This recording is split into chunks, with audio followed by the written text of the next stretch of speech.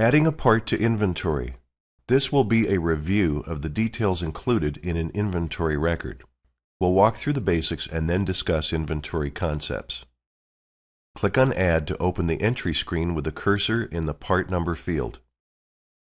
Our task now is to enter a new battery. Type in a part number up to 20 characters.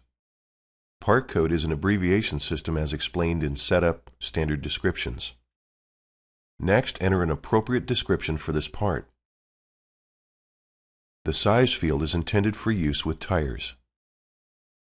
Typically, the manufacturer field is filled in by electronic parts ordering activity. On a manual entry like this, you may leave it blank or build your own codes in Setup if it will not be ordered from an electronic parts catalog. Select a category from the list. This way, the sales of this part item will be grouped under the right category rather than unassigned. Account class and the taxable checkbox are defaulted to Parts Revenue Taxable as assigned in your program setup Standard Tables account classes. Choose a different account only if an exception is required for this part record. Location is handy for finding items on the shelf and for inventory worksheets in the future. Those can be printed in part number, description, or location order, so be sure to enter location if it is known. The attach parts function will be explained in a separate video clip. Comment is provided for any notes such as order by the case, sold by the foot, or similar messages. The tire checkbox is used to confirm which part records will be included in the tire package search results. Sale of this part can pay a variable tech commission you may have established in Technician Setup, or you may exempt it by checking the No Commission checkbox. The last paid and last sold fields display no history yet, as this is a brand new record. The program builds average cost data over time. It does this indefinitely until on hand falls to zero or negative quantity. Then the process starts over once the on hand quantity is above zero once again.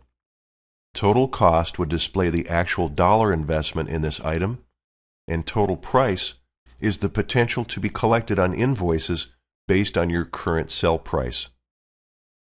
Enter the quantity that is now in-house into the on-hand field.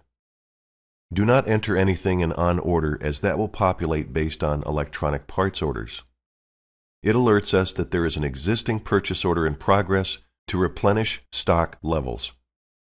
Committed is self-generating and reflects the quantity of this part required to meet current shop order needs.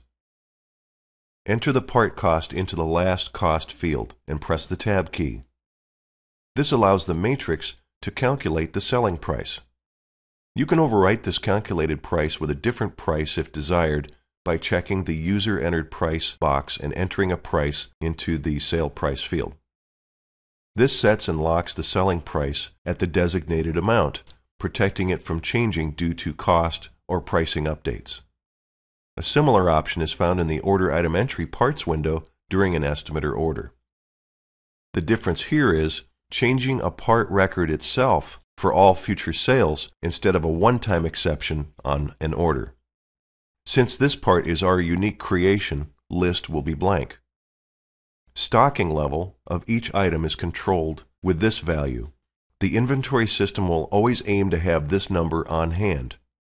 Reorder point serves as the trigger to make this item show up on a restocking purchase order as needed. In other words, how low will you let this item quantity get before you want the program to order some more back in to achieve that stocking level that you specified?